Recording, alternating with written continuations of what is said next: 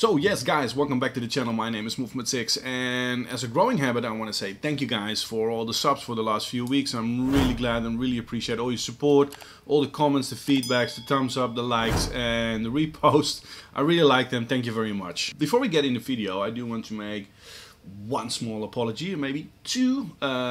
First is the delay in uploading this video. I had a video but I wasn't really satisfied with the content, and I want to make a bit more balance with how IGN also reviews other violent games, which I think is very worth noting here. And on the other side, I had a very urgent private matter to attend to. So please accept my apologies, but I hope you enjoy this this video. What it concerns about is and you see it on the screen, is the Call of Duty Modern Warfare is the most divisive game of E3 made by IGN. They had some early hands-on with the single-player campaign, which is fantastic, great, kudos to you guys. But what happens in this video is, well, I think these guys at IGN just got completely woke, you know, and I must say from my perspective, I'm getting a bit sick and tired of all the political correctness, the social justice warrior type of... There is a whole generation standing up, constantly having issues with everything concerning from violence or reality or I don't know. There is a constant problem with these guys, and you've got these people reviewing it, you see here on your screen, and these are generally, I would say, the boys that will never be men. You've got these girls who will never be women, and eventually you've got these blokes, and by nature these are not the type of guys you will well, they're not men, they're guys. And if you want to see a complete roast of these guys, I advise you to check out this video. 8 Thoughts. He completely roasts these people, and like he should, I would say. So kudos to him. I just wanted to make a word mention of 8 Thoughts. Fantastic channel, and the way he roasts these people is absolutely spot on. But the problem IGN has with the game is the realism of the violence, right? So let's sink that in. Let's sink that in. The violence, the reality. If you don't like realism, violence, kudos, but go play either Mario Bros, Splatoon, maybe Fortnite at a max. Mario Kart Deluxe is a fantastic game, and you've got all kinds of games that are funny, and maybe even Zelda is maybe too violent for you, I don't know, but stay away from the God of Wars, the Mortal Kombats, the Uncharted, and the Call of Duty for that matter. And I would say to IGN, welcome in 2019, right? It's finally that the Call of Duty franchise is now having a new engine. And we're in 2019, we have got systems out there that can produce graphics maybe even near photorealism. So if you're talking about reality and realism and it scares the shit out of you, stop playing games, mate. Nobody's forcing you. But it's 2019. If you take the first Call of Duty, that's not realism. It's still about the Second World War, but come on, if you look at the images, it doesn't reflect reality because we were not capable of photorealism, right? So what are we talking about here? If we're looking at the engine and the architecture that's now 7 years old on Xbox, or what we're talking about, PlayStation 4, we're now in a stage that the developers can squeeze out the last drop of performance out of this machine, or on these machines, right? So you've seen Horizon Zero Dawn, The Last of Us that's going to come up, and so on. So we've got a lot of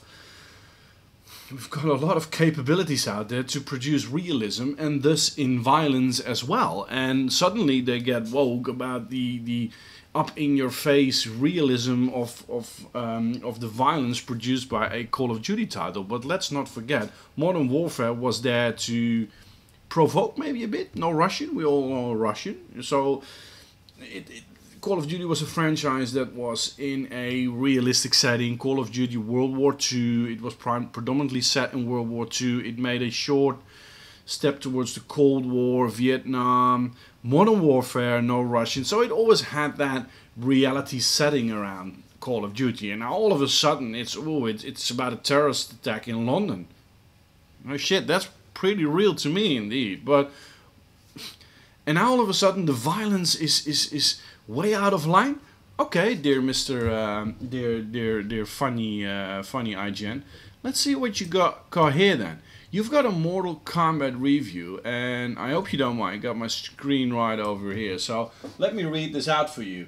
When it was first introduced a staggering 27 years ago, Mortal Kombat always had the reputation of being that fighting game where you rip people's head off. Known more for its core and violence than its gameplay.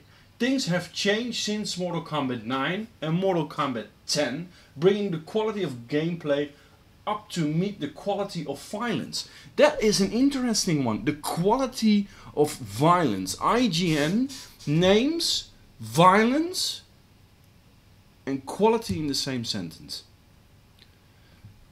And we're talking about Mortal Kombat, right? We've got an up-in-your-face fighting game that uses the current day architecture that is able to produce graphics which is so gruesome. I've got Mortal Kombat here. I enjoy it. I like it. I've got some of my critics around the game and I've made a video on it. But if you just look at the core gameplay, that's violence, mate. And these guys are giving it a 9 out of 10 for a game. So they, as good as it is gory. So that if you read the article, these guys embrace the violence. And this is not violence like Call of Duty is going to bring. They were going to bring just shooting people, right? Shooting NPCs. And that's what they're going to bring. That's what they brought every time. And now you can set someone on fire. You can rip somebody's intestines out. You can take someone's heart out and let him live long enough to see him beating. You can put someone's head in a chainsaw. And that's Mortal Kombat. And they love it. If you read the article here, they absolutely enjoy it. They enjoy it. So why all of a sudden does IGN gets woke and start asking questions about the violence in Call of Duty?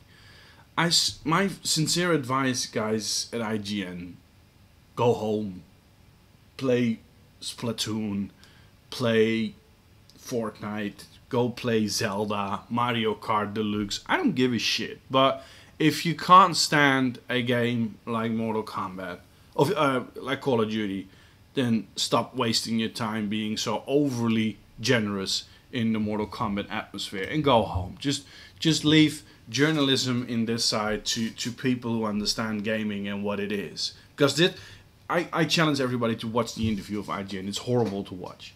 Now, don't get me wrong, guys. I also want Call of Duty to succeed right here. I've made a video that I'm not hyped, and I'm still not hyped. I refuse to get hyped. I want to see some gameplay. I want to see some core mechanics. I want to see more, because we've been ripped off in the past by Call of Duty more than once in terms of monetization, DLC, what we got back for Black Ops passes, unfinished games, no leaderboards, recycled maps. That's not what I'm looking for. I want Call of Duty to succeed, finally start some innovation here, and maybe after this take a year off, right? And support that game.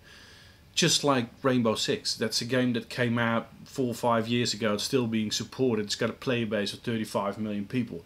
That's what you want to reach with a Call of Duty. And that you want to produce a bit more than Rainbow Six. I get it, that's fine, but not every year. We need to have a solid game, supported in the right way for the community. But again, guys, I do hope you appreciate this video.